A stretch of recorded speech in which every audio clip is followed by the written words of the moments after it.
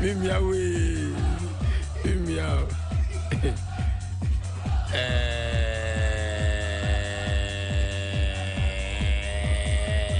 Yeah. Joba.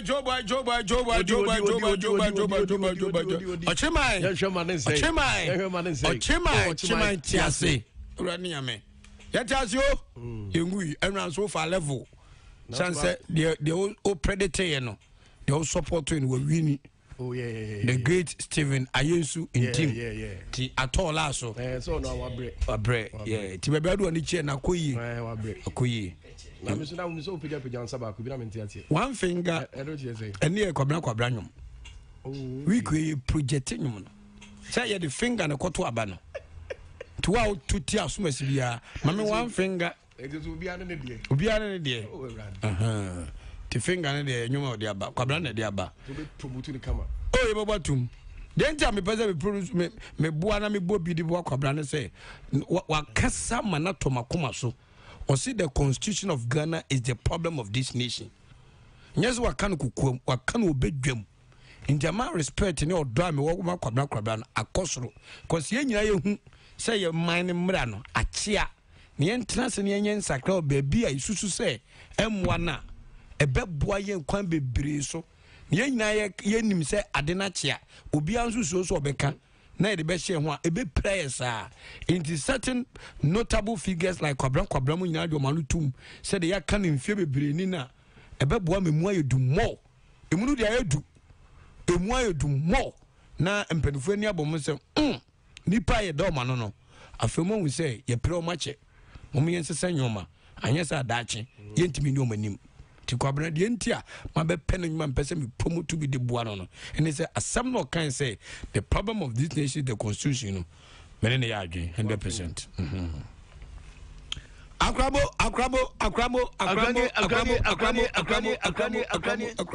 ejaji o engineer oba bema eswanu nesima no a na yodo bakufo didi a kromu nye de obia bedidi peche gunu so hey sa slogan de no na de ko election no ono han hey na de pro so be bedidi wadan chai abanga lusu but slogan de ye beton amobi slogan na lusu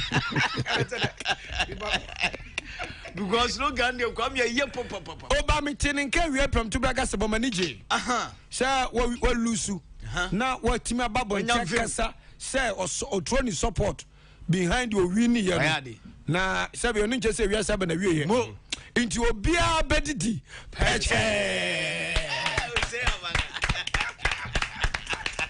Abanga one. So Gandhi Allah never buy a Toman. Thank you. Dr. Bomian never buy a Toman. Thank you. Boache Jakuna buy a Toman. Say honorable Jakuna buy a Toman. Yeah. Agric minister never buy a Toman. Nagariano de Vicaras for why the say me percent me lete. And because my family a brass is obia so did peche bi. Nti sa slogan de Kwame Abanga wo dwen ho pa no de buy a beton.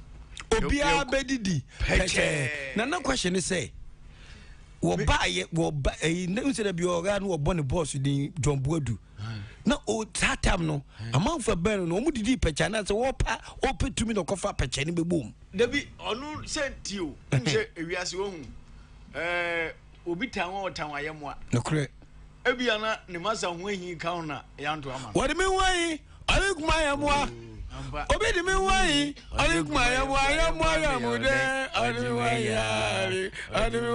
alikuma ayemo ti ono no so ba bia nu a ogina ya sabe wa mo ne master din ba te ho ne de me bona ba so Kwame ampenu su kan na adoa we enka ne hu odo ko chama san na adoa yama sanye ya na efri no but Kwaku abanga ye ya na efri master ti na me so abanga no ba bia na ogina bi obodwo Boadu din so no na ho so me praise abanga because obi tru ko hwenkwa mo so obi na so ni nsa ni kasa na cha sa nya Boadu anko nya be ogina master din boni nti ono su badweno dabi ene Kwame waya de pa yes enti na yeso obi abedidi peche baakufo ni di say peche na wo baakufo ni di mnya krom kom nye de yes you be makroma ya wey enu ade ani ko 2024 ti woni mi say wo ba na nti bo obi ani di peche de a parking na yes e kan wan say na the press release baako ba dia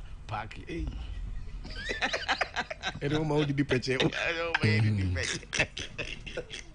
so ga ozu ja to ma di Kwame yi zemi ma mi kai say Ghana for there Omadu ne ne yendi na nya o masem aden wakoti asem ya mente Ghana for ayi Boadu ayi ma mi amafili Ghana for na say MPP for Ghana for on hwe social media menguru hobi o mo ye ne yi sano pa na efunda ho ayum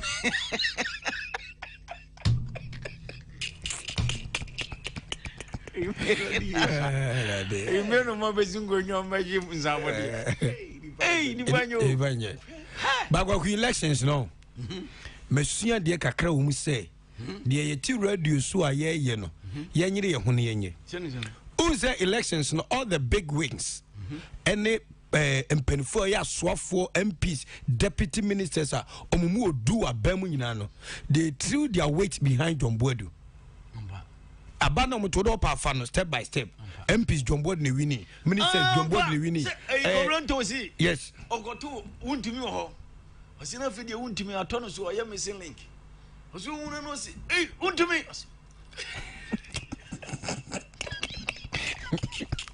Binzi umbia chema embe chema come be interviews wuntumi pan ko fans de Kenya fi no size and wonders oboa Kwaku nti de na make go sini say mpanifo ni nyina na mo tai John Boadu achi no fi say crucial elections omu kom no omu hia experience a be boa by phone no so say baakufo didi a krom ye de sentina msi abanga slogan ye enti nkamese na nando dan kokufo de say obuo ne ani dim onfo na so nto fom national security mo man kwan wontie radio onhwe tv ontie de bonkata na Facebook ni social media on visit to once a while no de akoso say enkan policies or de bre Ghana fo ni de papa nanso nkrofo bi onu omu ye Krofo bi omu wa ban mu no emwa mananu onyam no empeja ti na mamu no ensintrase mo na wonti dia Joseph Asante abetu wakasa biem see I'm a victim of sustained political witch hunt na say sustain it say enya dia ya gugum ejina so sa ye boni ja from left right center. Now, which I will tell you a victim of sustained political witch hunt. Which I will tell you a witch hunt. But I never feel pain. When you're going to be a month for 2 minutes, tasting so. No one said so. I'll move from Santo from that. When you're here, Odi Ahenkan, Opa Mienka say a phone for Nkutuna Nadofo. Omega Adwasafo. Mom Fenukas from Nagana Habim. Yes. A phone for Nakasacre MPP no. Who is a phone for quite a reshuffle? President Intiminya reshuffle. Obey. Who de bia obey. Obey no one year dada. I didn't hear you come in me na what team na so near friend you who abehwe. You who adu ogusu hwe. Ka de wo hwe. But maybe when you who adwuma. You who abehwe. Enya bi nyame di tum. E ho na accountant Mr. Nkunkudi yesikam. Esu onya accountant. It's all right. It's all right. It's all right. Ili akotomu bia. Because you are Kwaku and can be before a delegate ya kwa reshuffle.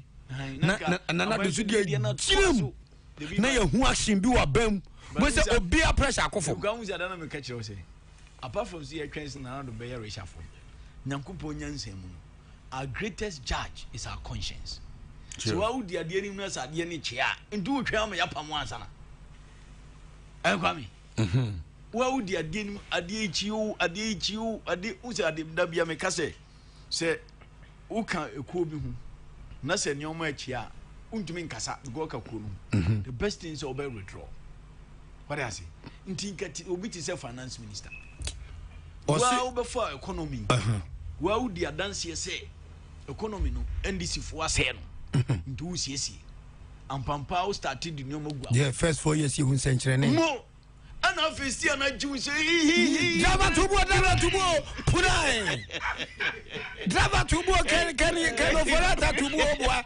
konfai driver advert was you mo go What go hwe gwe si fam na fa ka no go workshop so a was still me question say agwa no load passengers wie no ko twa kota na ni nua hu no say oh ke javani no twa kota si ajam ko hwe gwe ba wo just pipi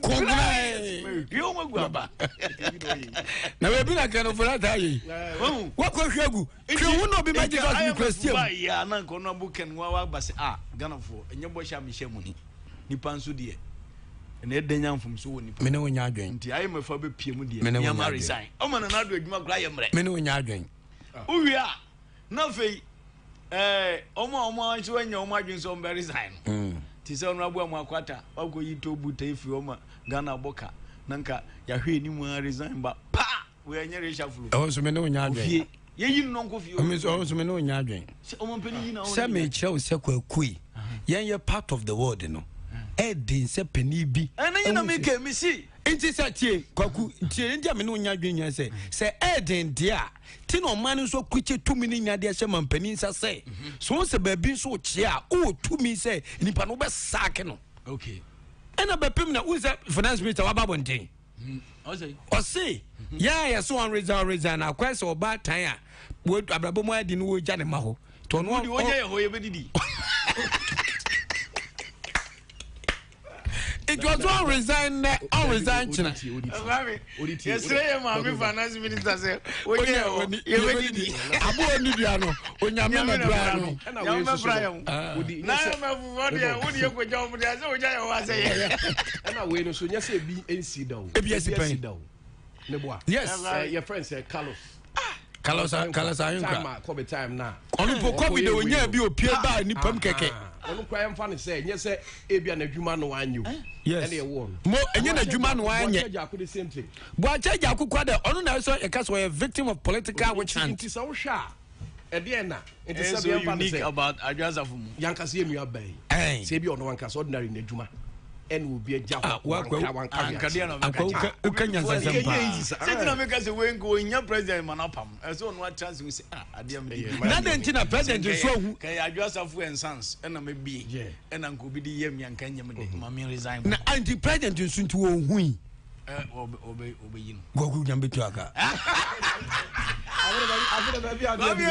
na bi papa no to me no kura no misi wonu madi finance minister tu visa mampani da jo mahama pa na de na ginsem se ya kebeka sei na akere no jo mahama yes don ka jo nkufo jo mahama de nyomu na no mu go wi da bi dia bi Kwaku entima sesa de me chene se jo mahama preso na kadwasa for minister and wako tremba bi tutu ya mpie bre ya kian ka bi nkyere no mampani mahama ntesi etimi ka bi chairman yes onye no na da bi na na de mana to fobo because only the even any mo boy ni aka price kwa bo o de ntia na do de na emi ya no de ntia na do de no de ntia na do de na emi ya no se on policies are papa ne de buy no e ye solid na that nya e bi nya so mfa so da bi obi anwanwa the agege the I say the menu guy so I told you so ozabro boy say on the gozi twi boy come out there na me ne ho ni aba araba star mo si dinechi no mko nkunu gozi twio awana pindo ba bado na gozi twi araba nyabutaro na ka hu de obanya nyuganya obenyi no ton so boza gundanyo wa na gomogola mba wa lo ton ngwa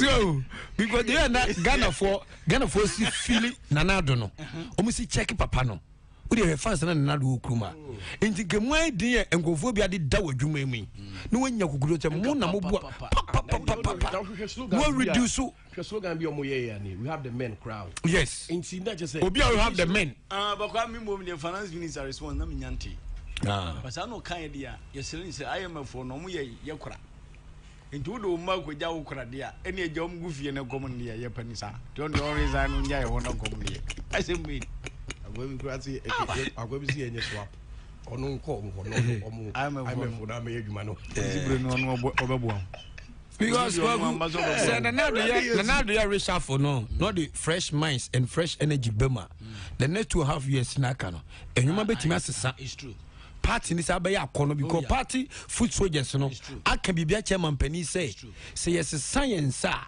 enwuma be yi Now the on pen and ad was some Obaka say it's true. It will improve the public acceptability level of the yes. I know there are no two ways about that. Because you see a man for Mampeni the Nancy form will be at the or reason one man resign. There's or Pamno.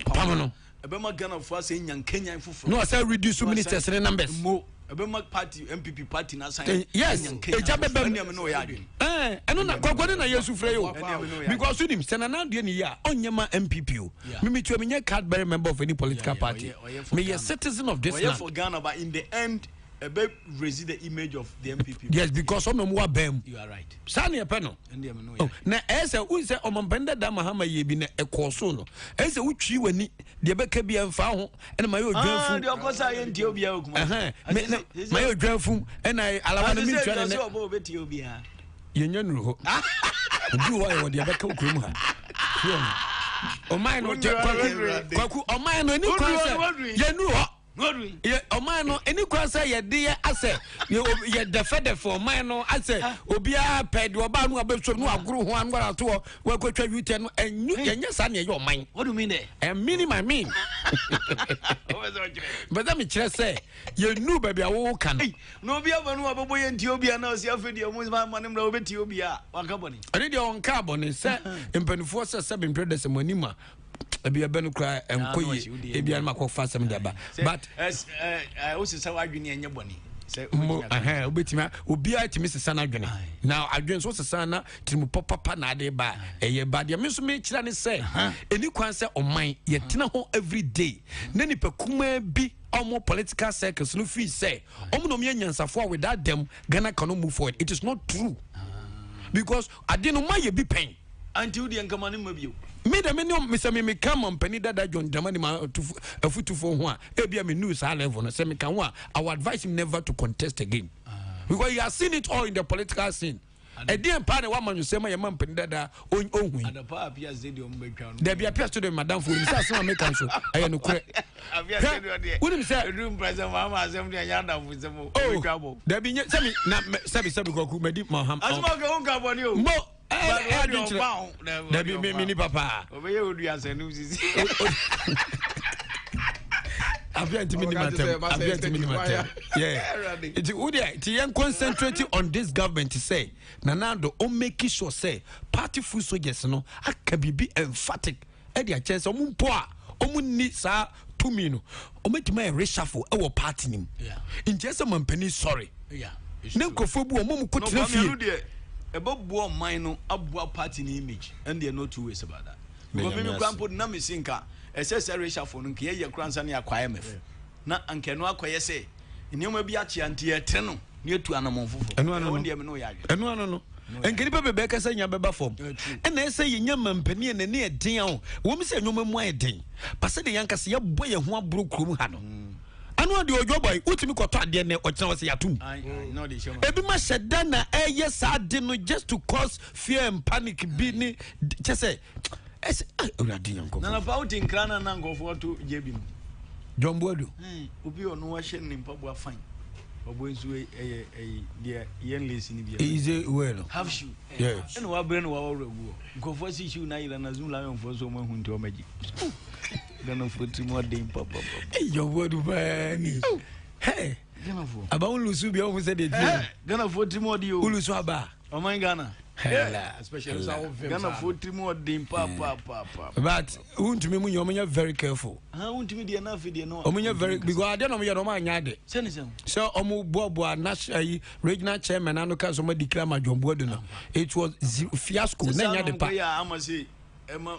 Sad no me nya we happen now we fans our kwana e kofom because enye da bia no Kwaku be hwe ni pen ma fi so e kwase o Kwame say Sanyo manu na e cost to MPP seats in most of the parliamentary seats because the argument that I'ma say in Tibrofu ye Tibrofu na bu man ani ene anapana me ka chibo eyi say Ghana leader ba ko a ye man speech or the tunche na or ye extempo je rolling sharp wo Tibrofu chen and then go down Ghana UK.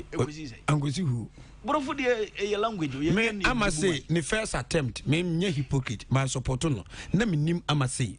no ne me wofa baako ofa nkoma first attempt no ba na me nhia na da nti se bin penalty mpenfo se mogya mu oduchen ensu na me wofa otresi ne route from Achima Boabo nti na or contest to a contender I supported papa no and I must say BT no to beat them say hey obabesia pa sabe you say uncle school no level B no etime beat me for no oye engineer or ye road contractor or engineer or ben na oba etime beating there and ma me hu ampani ampan wotimi ji baba jama e fom kum oni baba jama hwe ho no odi baba jama hwe awia na mo bama na to aso a emno ne abrante yadamfo yi Akwatia Starboy ko no na me support am stay against Akwatia Starboy because that no one me hu say we ku ani ntini.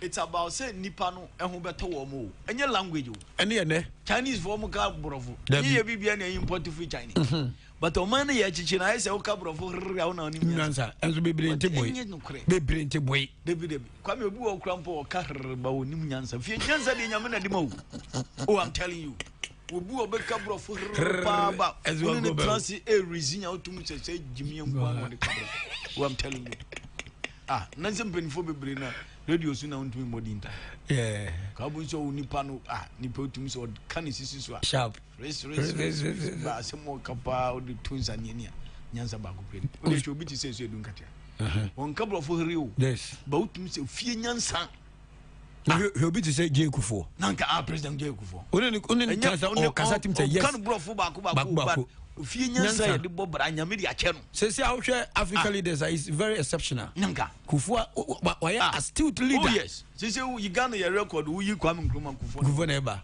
abo adwuma pa ti ma mo kabro fo here na Kwaku Yeboah se ni mu de ni now dey hwe ade ya Kwame Nkrumah bayi Samia debi Seku Nkrumah so no when this you so when and what they buy MPP across no see what I just one major MPP but or campaigning for resign from in this year and a baby chairman me drive here by my chairman give my friend say Seku I learned you have resigned from the NDC. I say yes I think I have. I could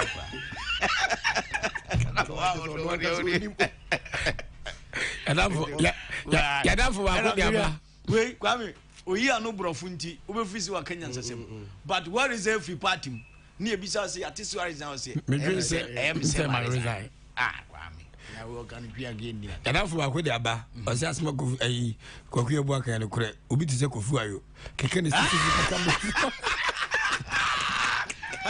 Chagwa yo tina no omumi no mu gonkro mu ane na je enta kwa no kai radio su na je ye interview so oye akofa fangu bi dia ba na je say na ye hu o bi dia ba no ntia wen no si u bi sami u osika u beto una na je u da ma u de beto oye u osika u de beto oh ba Kwame and the amount for a year almost straight John because nipa baby I'm meeting you Fifi bands in the chem side no ori obani asrewa yeah ampa enye ntokwa a video some minya nyes mo na me bobi kire kokwanim mako penny pictures ba kuna order no mo de Kwame ampedu nyum and I am pictures come and a pictures ni rolling. Wow.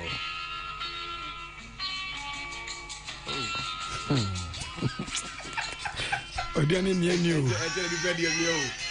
So ava Boadu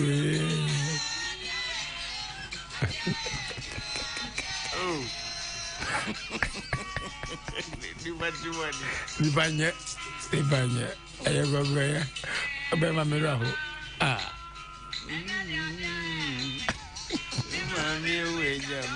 Dedicate we. Na Kwaku chaso. Oh bwana na oyenda. Oh bwana na. Oh me ma ana fonsi aye na ye fa. Na wawu. Okay, baba na wase. Bye. Evesi 10 minutes apa honti. And mo baka ayi MPP Kwaku. Mesese mediade sede bi tu anim. Kwaku Yeboah. Mediade sede bi tu anim. Ba wo hia ye ma me ha kunsi anu oda na se. Nyame inshallah. So hwe picture no na na okokro jombo bi se. But unza Keti Jamvua or Usupi vote say Mamma dear Nanka delegates Nanka national election dear can see at near flag barrel. As a delegate in India. It's a delegate in India. Okura 93 point something. No, God, we are one in Mammy, a Rabano veteran. When you're 9. 9. Is it there? There one Eddie Aquato.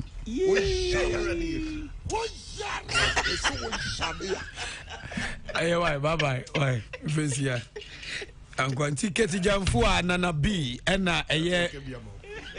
the current secretary and in team. Ya mamu nyina trinkwa oma be omu nyine mo honna ma na ye bo NDC nso abaso eboa ma democracy ni akono said omu so mo koi parties ni nyina ye yes that's true eko mo ampawa twuma dwamba so the political parties ni na LPG liquefied petroleum gas and yeah so me ha so me ha ye bo mu nyina ba so mo kɔboa MPP for na ɛyɛ asomdwe na congress ne nso no ya nte so tro ya nte tuo ya nte asset kama say ne kyekere man obi a kyɛ na dwen fɛfɛɛfɛ nye wa wo so no kɔbɔ obi asum na obi aka wata ko brim no da bi ti say aka flag bearership no ɛno ne bɛɛ de no bɛɛ de papa bɛɛ wo fa jakun ana Dr. Kotofuye ana Dr. Baumia ana Alanchire Martin do benya bia no nyame mo ana ni so ade abanga slogan ye beto ama no that's right eko NDC nso a do benya bia no beto slogan ama no mo obi abedidi peche o ayo se na enye egoje ni ho ene Smith yeah that's why wo yare me so wo yare